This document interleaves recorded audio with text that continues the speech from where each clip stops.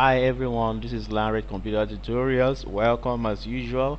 In this tutorial we're going to be looking at constants and variables in basic programming.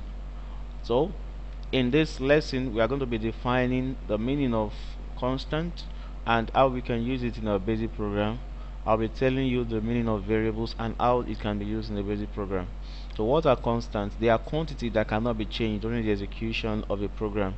There are two types of constant, the numeric constant and the string constant. Now as you can see, the examples are given here. These are examples of string constants. Now let's look at ways of declaring constants in basic programs. Example 1. When we consider a basic statement like this, having let b equals to 78, this means that during the execution of the program, the value 78 will be stored in the location b, and whenever b is being referenced, the value 78 will be presented.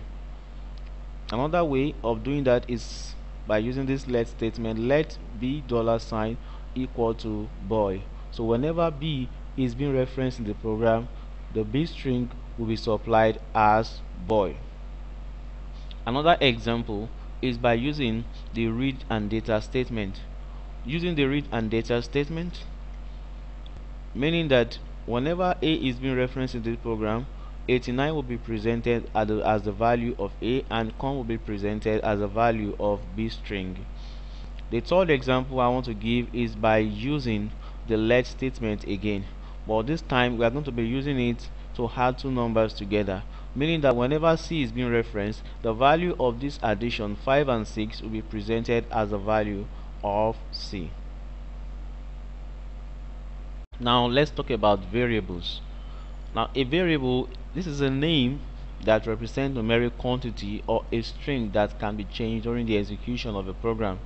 Examples: a, n, j, p2, x4, k, $, j$.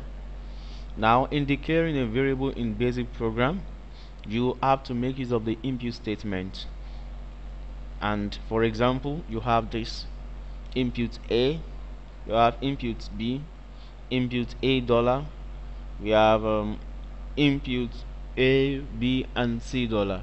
So here the input statement can be used to, just one input statement can be used to get the values of many variables. So instead of separating them as a, b, and a $, you can actually have something like a, b, c $, and so on, as many as you want. Then let's move on.